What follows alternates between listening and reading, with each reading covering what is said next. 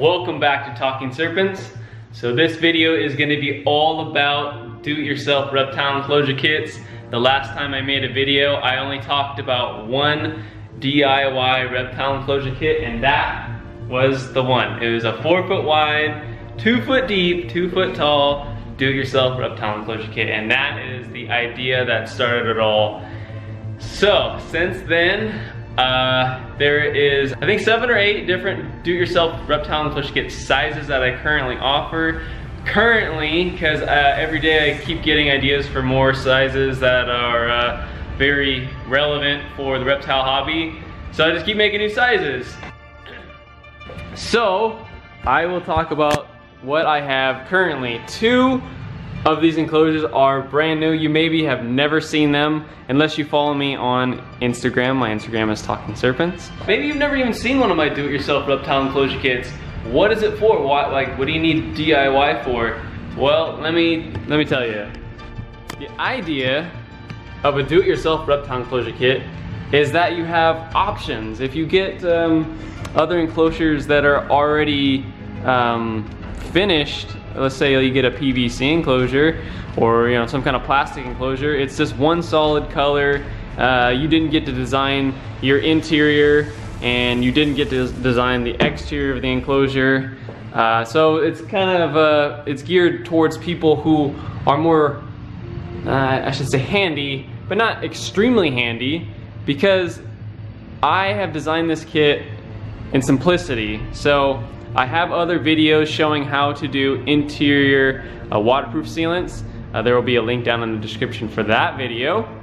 So the idea has always been to keep it simple, like I said. So if you have 2 things, which is a screwdriver and a paintbrush, then you can build this kit. Comes with very easy, comprehensible directions. All you need to do is assemble the whole structure, which is very easy. There's directional stickers, it's all in my instructions. And then you get to choose what interior waterproof sealant you want to put on the inside. And like I said, I have a URL for that in the description of this video. And you make it nice and water sealed. So if you want to do a paint, a specific color paint, or if you want to do a stain, I personally like stains. Some people just keep it raw and they put a polyurethane and they clear coat it and they keep the raw wood, which also looks fantastic, because I love raw wood. That's usually why I like using wood stains, because I want to see the grain structure of the wood. I like, obviously, just to see the wood structure. It usually looks like a nice piece of art, I guess you could say. Like, here's the top of this, looks beautiful. This, let me turn it sideways, kind of looks somewhat like an elephant. And what's really cool is the opposite side is also mirrored on this enclosure, which I'm super impressed with. But yeah, I like to see the raw grain structure of wood, and apparently my customers do as well, because they always send me pictures. Also, since I have come out with do-it-yourself reptile enclosure kits, I have now also launched complete reptile enclosure kits. Just a few people have gotten those. I haven't really spoken about it too much. I am starting a separate page on my website, talkingserpents.com, that is all about complete reptile enclosure kits. I will actually have another one going out next week, and that one is going to have a black exterior paint and a waterproof interior sealant. It's going to be a gray dry lock extreme on the inside. That'll be all waterproofed and looking nice. So let's go over the new do-it-yourself reptile enclosure kit sizes. So this one right here is 4 feet wide, 4 feet tall, and 2 feet deep. And yeah, you're like, this thing is big. Like, honestly, my dog got in here, and my wife, and they both were not even touching. There's plenty of room in there. So if you have an arboreal lizard, if you have it's like a big boa constrictor or some other large, any kind of like arboreal reptile would definitely thrive in there. Obviously, if it's would fit in this size specifically.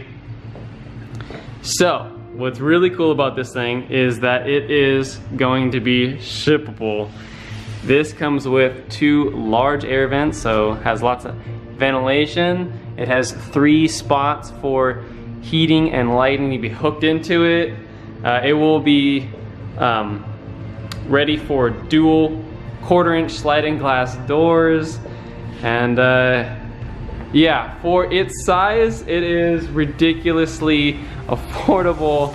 If you checked out any other manufacturers of a large arboreal enclosure, you'd probably be blown away. So I'm very excited that I have an affordable enclosure for that price and that size. It makes me feel very good that I'm not doing someone dirty and just overcharging.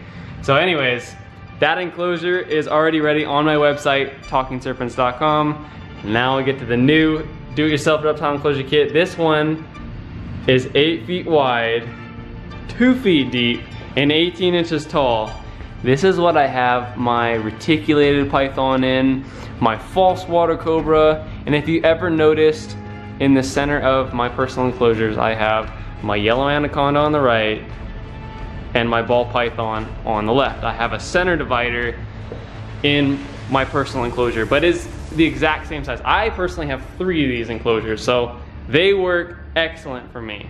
So this enclosure will be ready for 2 sets of dual 1/4-inch sliding glass doors.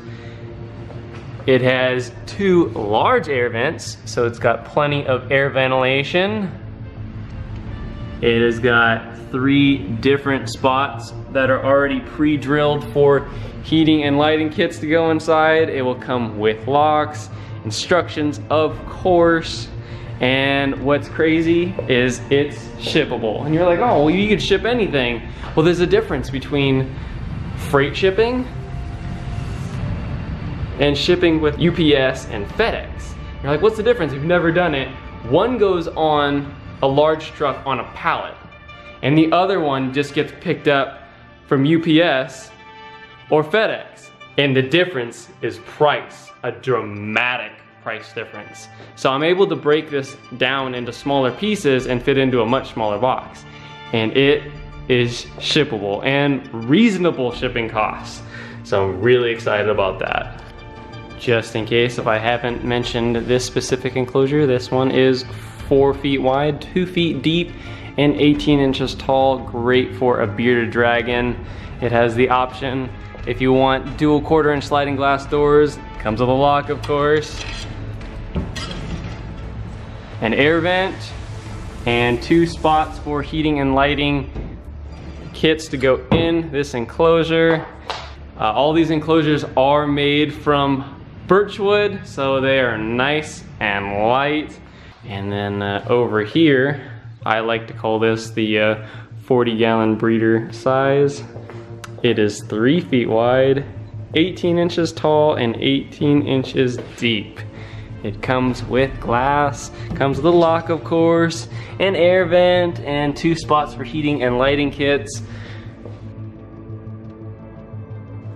Instead of having a glass tank that you might get at a Petco or a PetSmart, well, if you've ever used those, then you should probably already know that they do not hold and retain your heat and humidity. They just escape right out of the top. Originally, I got into making all these reptile enclosure kits because my ball python needed an enclosure that would hold all the heat and humidity, and wood does fantastic. And yeah, that's how it all started, if you ever wondered. What enclosures are not here, because you can count 1, 2, 3, 4, 5 enclosures are currently in this room. I also have a 6 foot wide, 2 foot deep, and 2 foot tall do-it-yourself reptile enclosure kit, 2 sets of dual 1/4-inch sliding glass doors, and yeah, it's another large enclosure that I offer. And then I have another arboreal enclosure, which is very similar to this one, and the other one is 3 feet wide, 3 feet tall, and 2 feet deep. So I just wanted to thank everybody who's already purchased a do-it-yourself or complete reptile enclosure kit from me. I truly, truly appreciate the support, and I hope you really enjoy your reptile enclosure, and I hope your reptile does too.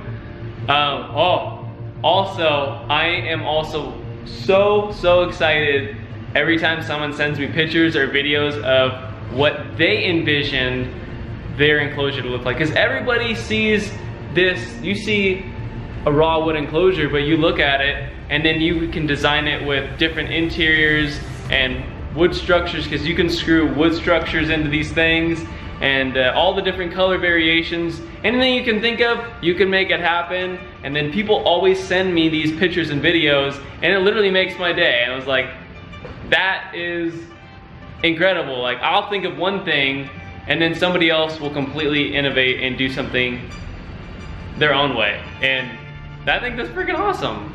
So if you like the video, strike that like button. If you have any comments, post in the comment section below. As always, please do subscribe, and I'll see you in the next video.